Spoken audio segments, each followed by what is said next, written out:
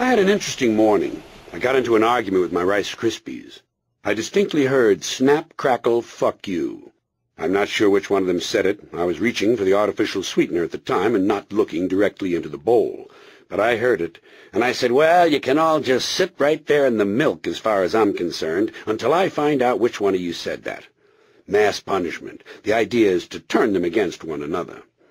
Silly me. Big punishment. That's what Rice Krispies do. Sit in the milk. That's their job. You've seen them. Delicate beige blisters of air floating proudly in the milk. And you can't sink them. They refuse to sink. The Navy ought to use Rice Krispies and life preservers. That's where they're really needed. And do you know how Rice Krispies manage to float for such a long time? By clinging to one another. They buddy up.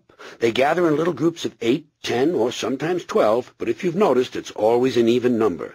That's because the electromagnetic polarity of the Krispies attracts them to one another. It binds them into pairs like subatomic particles. They form little colonies, and you can't sink them, not even with a spoon. They just come bobbing up over the sides of the spoon, laughing at you and reveling in their buoyancy. Hard to sink.